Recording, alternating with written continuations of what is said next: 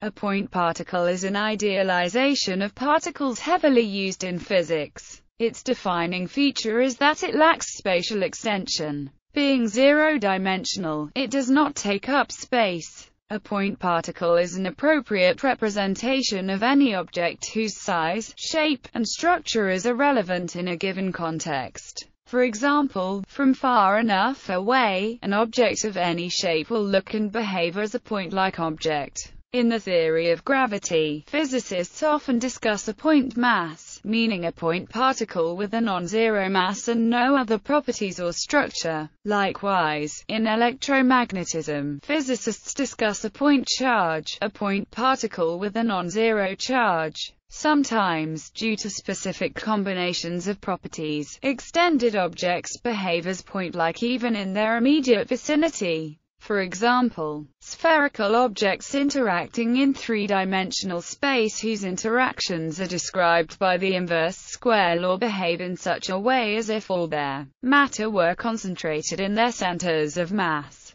In Newtonian gravitation and classical electromagnetism, for example, the respective fields outside of a spherical object are identical to those of a point particle of equal charge, mass located at the center of the sphere. In quantum mechanics, the concept of a point particle is complicated by the Heisenberg uncertainty principle, because even an elementary particle, with no internal structure, occupies a non-zero volume. For example, the atomic orbit of an electron in the hydrogen atom occupies a volume of 10⁻30 cubic meters. There is nevertheless a distinction between elementary particles such as electrons or quarks, which have no known internal structure, versus composite particles such as protons, which do have internal structure. A proton is made of 3 quarks. Elementary particles are sometimes called point particles, but this is in a different sense than discussed above. For more details see elementary particle. Point mass.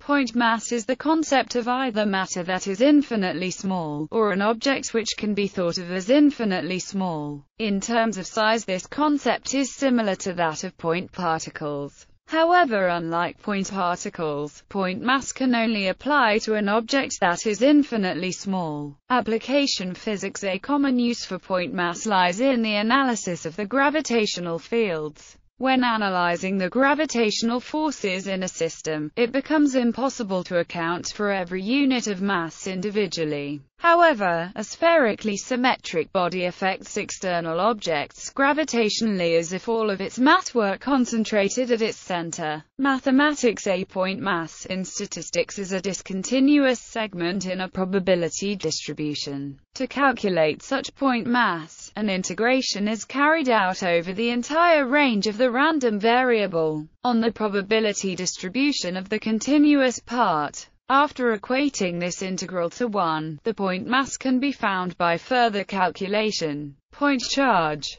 A point charge is an idealized model of a particle which has an electric charge. A point charge is an electric charge at a mathematical point with no dimensions. The fundamental equation of electrostatics is Coulomb's law, which describes the electric force between 2 point charges. The electric field associated with a classical point charge increases to infinity as the distance from the point charge decreases towards zero, making energy of point charge infinite. Earnshaw's theorem states that a collection of point charges cannot be maintained in an equilibrium configuration solely by the electrostatic interaction of the charges. In quantum mechanics, there is a distinction between an elementary particle and a composite particle. An elementary particle, such as an electron, quark, or photon, is a particle with no internal structure, whereas a composite particle, such as a proton or neutron, has an internal structure. However, neither elementary nor composite particles are spatially localized, because of the Heisenberg uncertainty principle. The particle wave packet always occupies a non-zero volume. For example, see atomic orbital. The electron is an elementary particle, but its quantum states form three-dimensional patterns.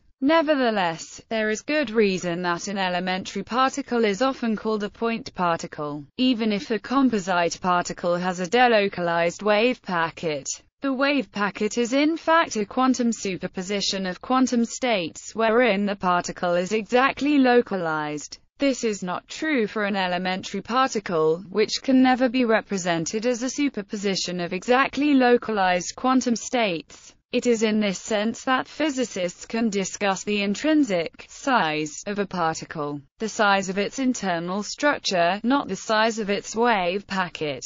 The size of an elementary particle, in this sense, is exactly zero. For example, for the electron, experimental evidence shows that the size of an electron is less than 10⁻18 meters. This is consistent with the expected value of exactly zero.